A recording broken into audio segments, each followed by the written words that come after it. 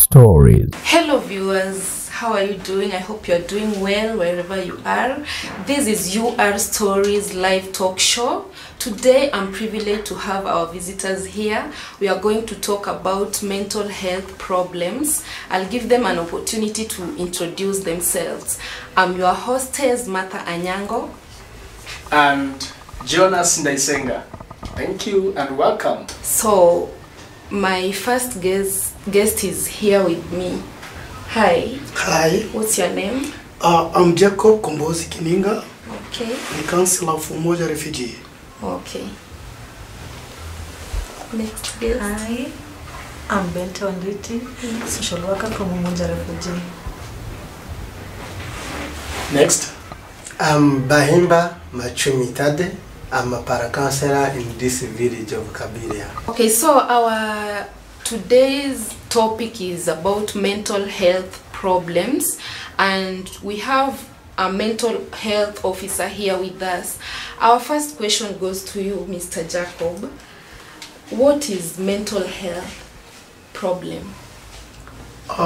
As I want everyone to hear me and understand what is mental health, maybe I will also mix with some Swahili. It's okay. Msongo ama msongo wa mawazo ni jambo ambalo limekuwa swali nyeti katika jamii zetu, na hili jambo ni ugonjwa zaidi ya magonjwa mengine ambayo tunayajua, kwa sababu yamegusia akili zetu. Wakati mwingine watu wakisema kugusia akili wasifikirie ni matusi, kwa sababu brain, akili yetu ndio center ya kila kitu katika maisha yetu. Haya ni mambo ambayo yanatokana na shida za kimaisha, shida za kifamilia, ukosefu wa maisha ama kukosa vitu fulani katika maisha. Mtu anaanza kujiuliza, nitafanya nini, nitapata nini, mimi niko na hili. Kuna watu kuna shida huenda za kukosa rent, kukosa chakula nyumbani. Basi Jacob, before uende ndani kabisa kwa sababu za mental health issues, tungependa kwanza kuelewa hapo mbeleni. Labda nikihusisha Bwana Bahimba, mental health issues hivi tunaweza sema kwamba ni disease ama ugonjwa kama magonjwa mengine? Hatuwezi sema ni kama magonjwa mengine, kwa sababu hiyo ni kitu inatokana na mtu binafsi, vile shida amekumbana nazo na vile moyo wake unahimili hizo shida kuweza kuziweka kwa level ya kumtuliza. Kwa sababu disease za kawaida ni zile zinaambukizwa ama zile unatoa kwa wazazi. Sasa hizo si ugonjwa wa kuambukizwa, ni vitu zinatokana na murundiko wa mawazo ambayo hayana suruhu. Hapo sasa unahisi ni kitu kinatokana na murundiko wa mawazo. Yeyote yule ambaye ataweza kuwa na murundiko wa mawazo na asipate suruhu, lazima atakuwa na hiyo shida ya stress ama trauma ama depression. Basi kabisa hapo nimependa sana. Napenda labda Benta utuelezee kidogo kwa ufafanuzi zaidi, ama ile namna, njia ya rahisi kwa wale wanatutizama na wanatusikiliza. Tuseme kwamba mental health, wakati mwingi tunasikia mental health, ni njia gani rahisi watu wanaweza elewa? Mtu anaposikia mental health ataelewa nini kwa njia rahisi, hata kama wale sio wasomi? Okay, kwangu venye mimi naelewa mental health ni kama ugonjwa kwa kawaida tu. Ni venye tu binadamu wameipuuzia mbali.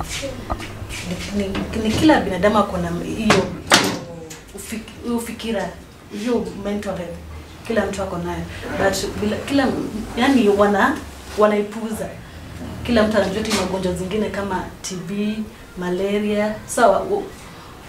Tena nikiongezea pia watu pia wanaogopa kuongelea mental health, because mental health inaletwa na vitu mingi kama vile Jacob alisema, ni relationship, nini, sio maisha. Sasa mtu anaogopa kuongelea, akiambia huyu ataona huyu atasema nini, ataenda kumtangaza mahali. So kwa kimimi, yani mimi nafikiria mental health ni magonjwa tu kama mengine na tunafaa kuyazungumzia. Okay, Mr. Jacob, nilikuwa na swali. Hii mental health inaweza zuiliwa? Can it be prevented?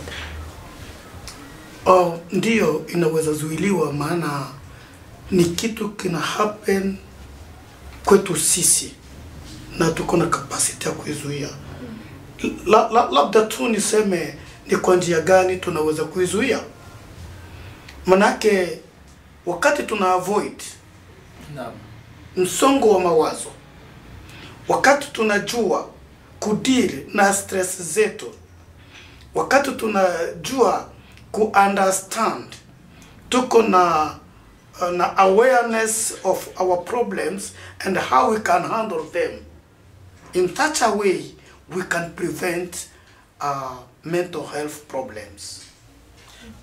Mimi nina swali pia hapo kwa hilo. Labda unaposema vile inaweza zuiliwa, kwanza kabla ya kuzuia, ni njia gani mtu anaweza elewa kwamba kuna mental health problems? Kwa sababu labda sio kila wakati ama sio kila mtu anaelewa kwamba kuna hizo issue. Amegusia Benta kwamba watu wengine wanaipuuzia. Inaweza kawa ni kupuuzia ama hawajui, yani kutojua. Kwa hivyo ningependa muelezee wale wanatutizama ni kivipi nitaelewa kwamba niko na issue ya mental health. Nimeshukuru sana kwa swali nzuri ambalo umeuliza, na hii imekuwa jambo ambalo limetatiza watu wengi katika jamii zetu, kujua ni wakati gani mtu ako na shida ya msongo wa mawazo. Tusiseme shida ya kiakili. Tukisema kiakili tunasema wazimu na watu wanachukulia. Kwanza kabisa asante sana kwa sababu before ujibu hilo, najua mara nyingi watu nasema kwamba kuna ile perception watu tuko nayo kwa jamii kwamba tukiongelea mambo na mental health watu wanaona mwenda wazimu. Tofauti ni gani na hiyo ya kuwa tunasema mwenda wazimu na hii unasema msongamano wa mawazo? Tofauti iko wapi?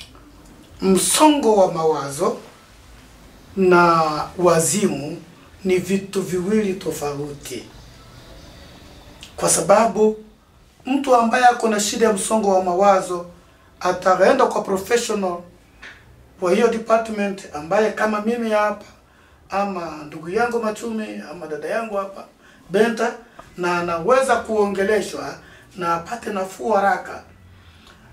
Ili hali mtu wa wazimu itabidi apitie kwa watu wote. Kwanza atapitia kwa wale wenzetu ambao wanatumia dawa za kizungu ama zile za kienyeji, apate matibabu kwanza, kwa sababu yeye akili yake amerukwa kiakili. Anaweza fanya chochote kile ambacho labda mwenye kusongwa na mawazo hawezi akafanya. Kwa hivyo atapitia kwa psychoanalyst aweze kutibiwa, alafu aanzishe process za matibabu kwa muda fulani, ndipo atakuja kuletwa kwa mwanasaikolojia ili kumsaidia jinsi ya kuweza kuintegrate na community. Mwenye msongo wa mawazo akikubali kuongeleshwa, ni rahisi sana kurudi kwa normal situation na kuendelea na maisha yake. Nilikuwa nasema kwamba kuongezea kwa lile dada yetu Benta aliongea kwamba kuna mambo mtu akiwa na msongo wa mawazo anafanya visivyokuwa vya kawaida. Visivyokuwa vya kawaida katika maisha yake. Umemjua Benta kabisa akipika chakula chumvi yake ni iko kwa standard. Lakini ukiona ameanza kupika chakula, chumvi imepita, kufika jioni aweke sukari imepita, unaanza kujiuliza kwani ama kabla ya chumvi anaweka sukari. Basi kitu kama hicho kuliko kuweka, anajua mzee hatumii majani chai, yeye majani chai ndio anaenda kuweka. Ina maana mtu anafanya vitu visivyo kawaida.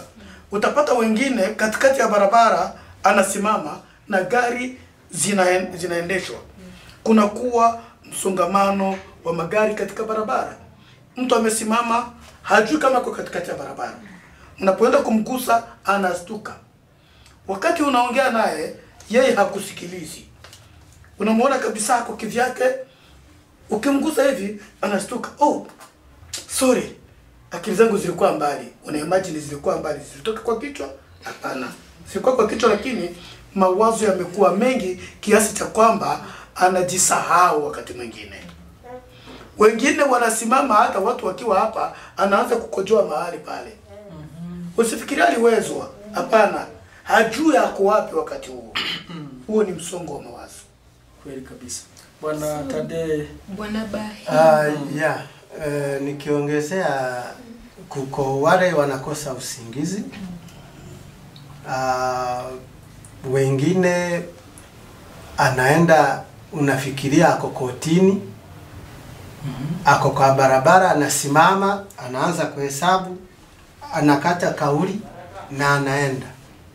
Kuona mtu kama huo, mawazo yake yamesongamana. Mwingine anaweza kusmile. Anacheka tu kama mtu unafikiria amevuta bangi na hajavuta bangi. Anacheka, mawazo imempita. Ama mwingine anakasirika. Ama ananuna, hataki kuongeleshwa na mtu. Ukiona mtu amebadilika, alikuwa mtu wa kusmile, ameanza kununa, kukasirika hovyo hovyo. Ukimuita anashituka. Jua huo mtu ako na shida zake.